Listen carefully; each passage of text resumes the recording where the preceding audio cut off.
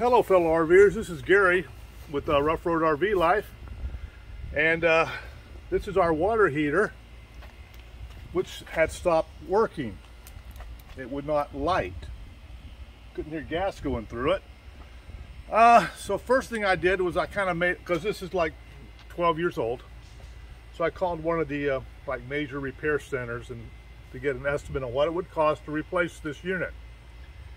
And I was told with the part, 2.5 hours labor and shop supplies, it'd be around $1,600 to put a new one in. So I said, now I am not an RV tech or an RV repair person. So, but I did call an RV tech guy that had worked on our thing before, and he said it could be this motherboard right here.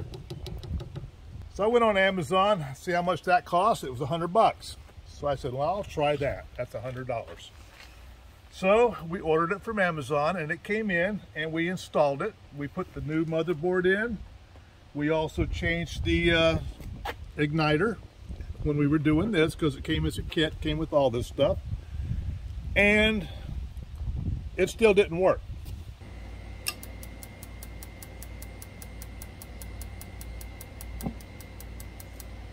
It's trying. It's still not working. So we went onto YouTube, and there was a guy that did a video, a very thorough, great video. We will find it and link it below because it was a very good one. So the other thing it could be, thermocoupler. This is a fuse that could break a blow, or it could be this right here. This is a gas valve, which got 2 solenoids on it that allows the gas to flow in from here. It triggers this and allows gas to come through here. It ignites by the motherboard and blah blah. It goes back and forth these wires, and then it works. So I went on to Amazon to see how much a new gas valve would cost. By ordering by the part number, which I think was 73844, but I'm not sure, it ranged anywhere from $138 to $229, and all steps in between.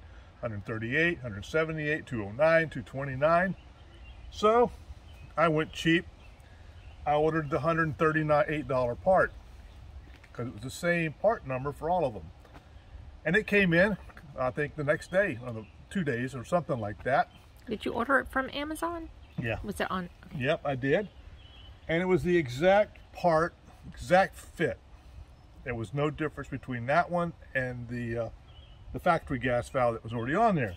So to replace this, you take off the, this one nut, 1/4-inch nut, undo the gas line from this, and then take this off and back this this controls the airflow off, and then this piece comes out. You unplug it right here. It's got one wire. This is 2 wires, but it's 1 plug. Take it off. It does not come with this. We did say turn the gas off. Yes. It does not come with the orifice. This is the orifice. It does not come with this part. So you have to take this off the old valve. So we did, and we put the old orifice back on. We hooked up the gas to it, bolted it in, plugged it in, set this back to where it was. There is this part of this orifice right here. Let me finish this, and then you can't see it, but there's a little 1/4-inch nozzle that goes into this part right here, and it's got a little tiny hole that can become plugged, which it was plugged by a little grain of sand or something was in there, soot. It could be anything because it's so small. It blew it out with the airline, which could have been what was wrong with it all along, was that little tiny hole orifice opening here was clogged. So it could have been all along I didn't need this or that, but I got them because I don't know, because I'm not a tech. But anyway, it's working now.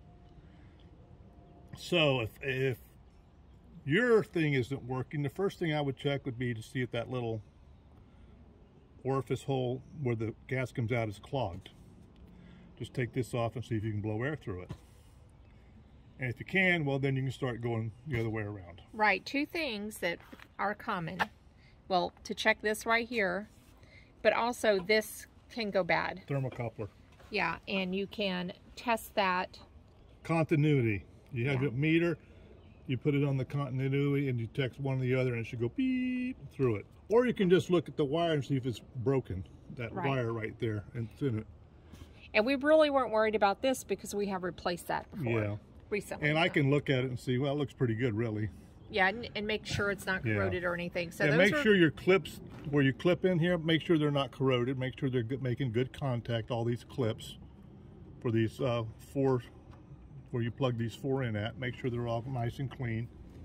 Replacing this motherboard was easy. You just undo the thermocoupler, unplug it, take that off, then it just comes off, and you just put it all back together. Yeah. So it's 2 1/4-inch screws and a plug and the igniter. Rather, this is the igniter. But none of this was really hard to replace. It's very easy to replace. This was easy, that was easy. So it wound up, I spent 100 of this and 238. So I spent $238, and it does work fine now. And it was better than $1,600. So if you find this video, Gary and I are two fumbling DIY RV fixers, but there's a link below to one that can just walk you through it. But if you do find this, those are some things that might be wrong with your RV water heater. Ours is gas with electric ignite. So a good $1,600 for a new one. I wound up spending $238, and I might not have had to have spent the $238 if that all that was wrong with it originally might have been that the orifice was clogged, possibly. I would say more than likely. I'm not afraid to say, well, yeah, if we'd have checked that first, or knew to check that first. But I've learned, but just in case, I still have a good gas valve and a good motherboard stored away in case we ever do have a problem. I do have a spare of each now.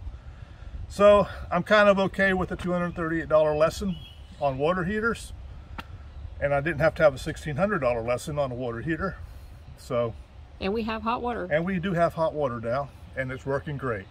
So that's next, our water heater experience. So next tomorrow is a toilet. Adventure. Yeah. Stay tuned for the toilet adventure. We have the toilet tomorrow again. Again, yeah, 2.5 years later, another toilet. That's another story. Another story, another video. Take care, people. This is Gary. Happy RV travels. Tech now. Let's not go there. But definitely some RV DIY experience now. Just a little bit more. And then when we got it all put in, you know, I was going to turn the gas on and try to light it, and Sharon said, let me get the dogs out of the RV first in case the RV blows up. So we didn't blow the RV up either, so it was okay. No dogs were harmed in this project. Take care.